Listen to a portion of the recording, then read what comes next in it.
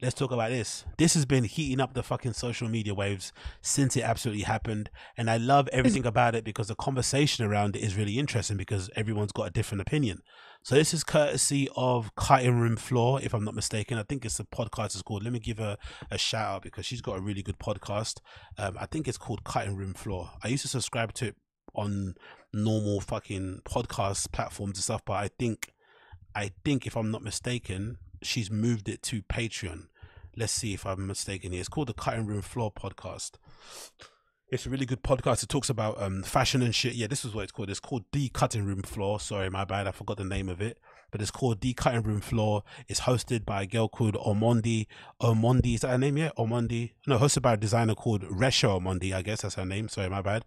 Fashion's only show is hosted by a fashion designer called Resha Omondi. And she does loads of really good interviews with random people and stuff in the industry and beyond. It's available obviously on Apple. You see the website here. But I think it's mostly on the behind a Patreon paywall. That's basically the best content you're going to get, but definitely check it out if you haven't already. But she did a really good interview and sat down with Yasiin Bey, aka Mos Def, and he really had some very interesting choice words about Drake. And I think his opinion about Drake is really interesting because I don't agree with it, but it has sparked a lot of conversation on social media regarding if Drake is hip hop or not. So let's play the clip. Like, is Drake hip hop?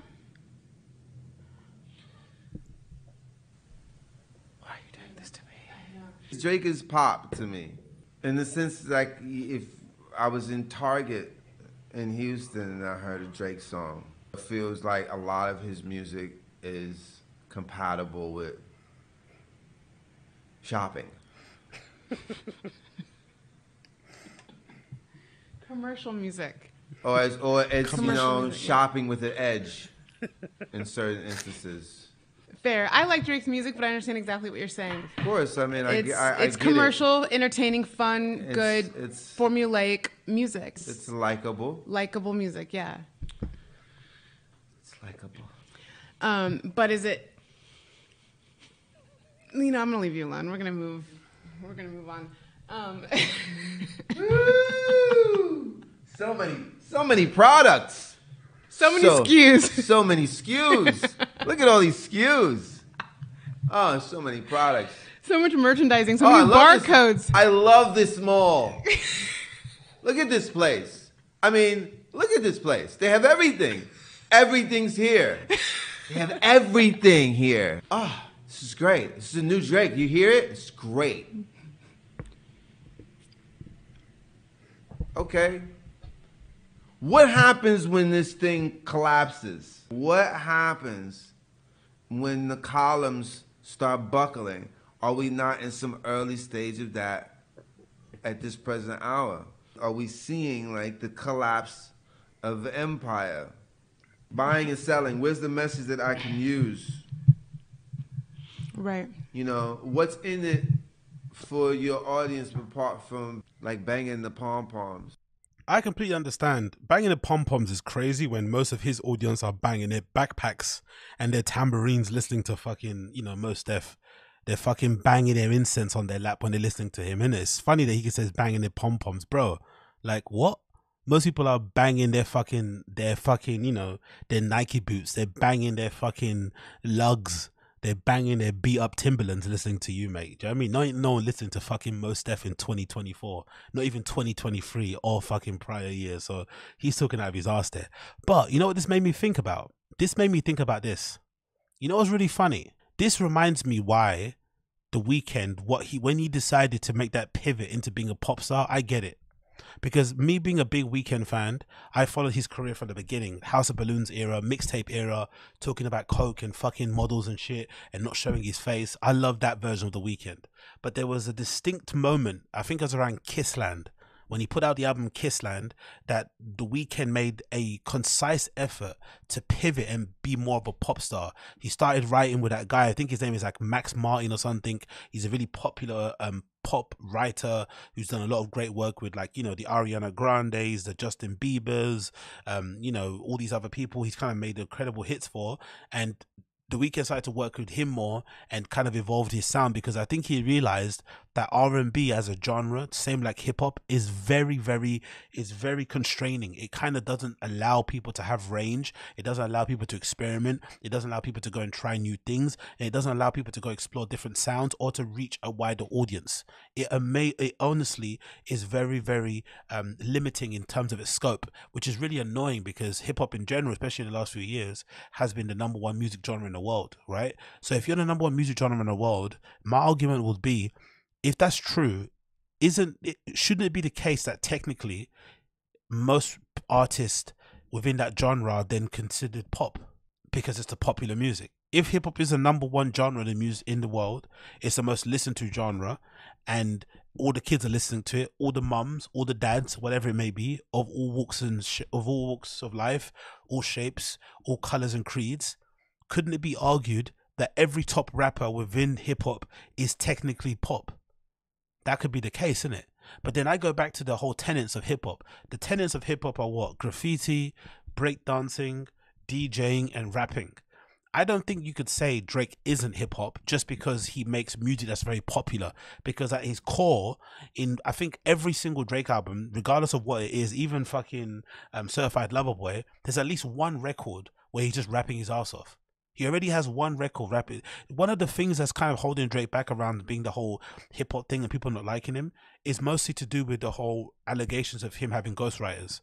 But when it comes to him actually writing and being an actual rapper, he's shown us in every single album he's dropped ever since he came out that he can rap with the best of them. He can out-rap most of them. Just recently, he put out a fucking, what was it, a 6-track EP or an add-on onto his recent album that was mostly produced by The Conductor and The Alchemist, and a few other people as well had production credits on there, where he's just rapping his ass off. Most of the tracks don't even have choruses. He's just barring. He's just going bar for bar for bar, verse for verse for verse until the end of time. So the fact that he can put out that album off the back of people not liking the album when it first dropped, right? People didn't like that. What was that fucking album even called? I fucking forgot now, and I'm being a Drake fan, and I forgot what the album is called. I think that kind of says it all. But For the Dogs, when For the Dogs came out, everybody hated it, right? Everybody panned it, said it wasn't good. Then he decided, okay, cool, you guys want more rapping? He puts out For the Dog Scary Hours. He puts out an additional, I think, is it 6 tracks at the end? Is it 6? Yeah, 6 tracks where he's just rapping his absolute face off and absolutely fucking, tearing most people apart, sneak disses here and there, and reminding everybody that he can actually rap. That's the funny thing about this whole conversation. But I think in general, what this is at the case of, the heart of this issue is this. This is what I think. I think at the heart of this issue is that a lot of the older rappers in hip hop are jealous. I think they're jealous, but I think they don't want to admit it. I don't know why being jealous of somebody isn't necessary. I won't say it's a good thing, but I think being jealous of somebody in his position makes sense. Mos Def is one of the most decorated, well-respected, technically proficient, high-level rappers in hip-hop history, right? He is amazing, one of the best rappers ever. But unfortunately, the era that he grew up in, the era that he came up in, hip-hop wasn't the most dominant music genre out there, right? He wasn't able maybe to pop and blow the way his talent deserved him to be. Maybe it's partly him, maybe it's to do with the industry, whatever it may be. He didn't necessarily make it to the heights he probably should have made it to, despite his unapologetic, undeniable talent. So when things change, and then this guy comes around, this mixed race dude who can sing, who can rap, or whatever that all the girls like and shit, and he starts to make more money than you've ever made in your entire career in a short space of time. He's breaking all the records, and he's doing it almost with ease. I think that's the allegation that Joe Budden was having at Drake, and he was screaming at Drake on his podcast because Joe Budden as an artist could see and could feel that Drake was kind of going through the motions. And maybe he did admit it, I think, with a couple of interviews with Elliot Wilson himself, but this guy is making more money than Mos Def has made his entire career, and Drake is considerably younger than Mos Def. So of course you'd have some level of jealousy that you think you're better than him technically, right? You're better than him technically, but then he's making more money than you. I think it's perfectly fine to say you're jealous. You should be okay. I think maybe envy might be the more toxic and destructive feeling to have, emotion to have, envy. But I think jealousy in terms of like, hey, I'm also good at this thing. I wish I could be making the money that he's making. I wish I could be that famous. That should be an okay thing to admit. But maybe that is where we're getting what we're getting. Maybe the jealousy has kind of seeped into envy, where you actually are despising the fact that this guy has become so successful. Because when I'm listening to him speak, yes, there's some fair critique, but I'm sensing a lot of hate. It's very, it seems to come from a place where they had some sort of disagreement in the past. My assessment, or my kind of, if I had to guess what's happening here, and when it comes to Drake, it always kind of revolves around girls. So I think most likely this has to do with some woman. This has to do either with a woman Drake fucked that he didn't know that was attached with Mos Def. This might have to do with all Mos Def's bitches always talking about Drake whenever they're at dinner. Because one thing you don't want to do as a man, you don't want to ever seem like you're jealous in front of girls. So you try and play it off. So imagine you're at dinner, right? And you're with your girls, right? And they're just talking about the new Drake album. Oh my God, do you see what Drake posted? Oh my God, do you see his new album? Oh my God, do you see what he was wearing the other day? You don't want to act like it's annoying you, but it is annoying you. So maybe that's what's the case here. Maybe he is fed up of all of his girls, all his fucking, all these bitches that he's been smashing on the road, or when he's at these fashion shows, are the ones that keep constantly talking about this guy, and he hates him, but he doesn't want to say it. So he keeps it bottled in. Then the moment this this host asked him the question, it all came out to the surface, and he absolutely exploded. Because this doesn't sound like somebody being critical. This just sounds like somebody that's hating. Because that's the thing that I am disappointed in this, because I feel like there needs to be more conversations like this anyway. We need to have a return to criticism and critique in culture in general. We're missing it in the arts. We're missing critique. We're missing conversations like this where people can really break down and dissect, somebody's artistry, and maybe, push back on the narrative around them, or maybe offer a different opinion. We're missing that. But unfortunately nowadays, I don't know why it is the case. A lot of people that critique, a lot of people that talk about this sort of stuff, they can't help but sound like it's hate, They can't help but sound like it's hate. So even though this is kind of coming from a real place, there is maybe some truth to what he's saying. I think the basis of all of this comes from a place where he legitimately doesn't like Drake for a reason that's unbeknown to us at the moment. And it doesn't have to do with music. It doesn't have to do with the fact that Drake makes popular music. And like I said before, I don't think there's anything wrong with that. Drake has told us from the beginning that he wants to be the rapper for everybody. He wants to be as big as possible. He does all these references to, different countries and different cultures and different scenes because he's inspired by all these things. He just doesn't want to be like, pigeonholed and stuck in one lane. He wants to kind of broaden his horizons. But I think in general, hip hop is very, very constraining in that regard. That's why I understand why Lil Yachty says what he says, because hip hop people are really, really dogmatic. They're really boring. They're really stuck in their ways. They don't really allow you to kind of explore and do what you want to do. It has to be done within, within their accepted kind of, barriers and stuff. You can't actually just go and do your own thing and be free. You kind of have to do things based on what they think is good hip hop or not good hip hop. But like I said before, I just think it's a bit insulting and a bit dismissive to Drake's, his discography, his artistry, his talent, to say that he's just a target rapper or something. Because if he's a target rapper, what's Taylor Swift? If he's target in hip hop, what the fuck is Taylor Swift?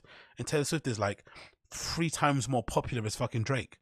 How does that make any sense? And if Drake is target, what's Kendrick Lamar then? Kendrick Lamar is one of the most popular fucking hip hop rappers out there. He performs at some of the biggest European, mostly white-based festivals known to man. Those guys and girls in the crowd sing his fucking lyrics from word to word. Same goes for fucking J. Cole. Same goes for Nicki Minaj. Like, are these people fucking target as well? Because they happen to be popular. And why is that a bad thing? It doesn't make any sense. Like, maybe because no one's listening to Mos Def, Yasiin Bey in 2024, it's a different conversation. But the idea that it's a bad thing to be popular, it's a bad thing to have a big fan base, it's a bad thing to have a wide appeal, it's a bad thing to have most people like what you do is odd. That's what happens when you're the best. That's what happens when you're the #1 person. But this is probably, again, another reminder why maybe Drake does kind of, walk around the way he walks around and kind of keeps to himself and stuff. Because in the background, a lot of these older dudes, a lot of these dusty guys, they are inherently jealous. They're inherently jealous that he was able to, crack the code and break it the way he did. And we already see it even with Kanye. I love Ye, but the way Ye was hating on Drake from the beginning was odd. The kind of, their kind of off and on relationship was fucking bizarre. But at the heart of it, what you felt was like, you know, Kanye just couldn't, you know, get to terms or come to grips with the fact that Drake was kind of maybe, you know, stepping on his toes a bit. He was becoming that kind of go-to guy that he used to be, right? When kids or the girls would come around and they want to put on some new tunes, they wouldn't be trying to put on a new Kanye, they want to put on a new Drake. So maybe that kind of can eat away at a soul. Maybe there's something about an artist. Again, I haven't made music myself, just only DJs, but maybe there's something about being an artist where if you're in a room and you make, you know, music and shit, you want people kind of talking about your stuff. You don't want them kind of gushing about another person, especially if you think you're more talented. Maybe that is the case, but in general, I think this was incredibly disrespectful, incredibly mean-spirited, incredibly unnecessary. And if anything, it kind of took away from the point that he was making, which is kind of a good point to talk about when it comes to Drake's legacy and shit, right? Of like, you know, would he be remembered as hip hop great, or would he be remembered more like as a pop star and stuff? There's an actual good conversation to be had there, but you know, this guy's hate blanketed it all. So, you know, I don't want to hear him crying, complaining. If Drake does come out and bar him to death, I don't want to hear this guy crying. I don't want to hear him backpedaling and trying to fucking apologize for this shit. Stand on your shit. You know, you're an old hating ass guy.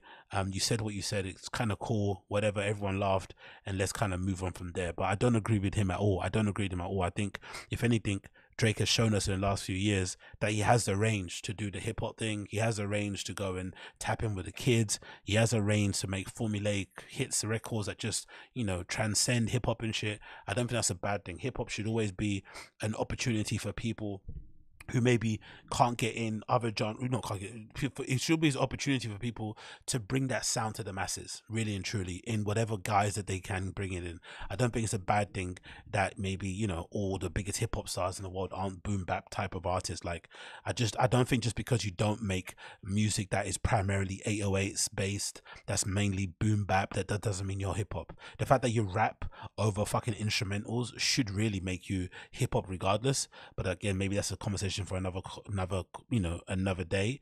But this idea that you can't be hip hop because what you sing in the chorus, because you have a lot of like women fans, because you're really popular, is like, how are you trying to punish me for having a fan base? How are you trying to punish me for, you know, for being good at what I do? It's like, I don't know. I think it's bizarre. I think it's odd. I think it's bizarre. I'd much rather people just, you know, say they don't like him for just not, it's just not your taste, than try to justify it with like, oh yeah, I'm only into real hip hop. I'm only into this. It's like, bro, when's the last time you listened to a fucking Mos Def record? Honestly, most people on the internet, when's the last time they actually played a Mos Def record? Like, come on, man. Let's be real, man. People just out here chatting the most shit for the most part, just to kind of appear like they listen to certain things. But when the fucking Spotify rap, again, people talk about, they talk about, right, all this shit, especially when it comes to Drake. But when that Spotify rap comes out and all the normies are out there posting their end of year, you know, stats of what they listen to, guess who's always in people's top fives? Even though they swear he's a loser, he's too soft, he's zesty, all this stuff. Guess who's in everyone's top five all the time? Bitch, you guessed it, Drake. So most people are out here lying. Most people are out here fucking lying. That's the name of the game here. Most people are out here lying.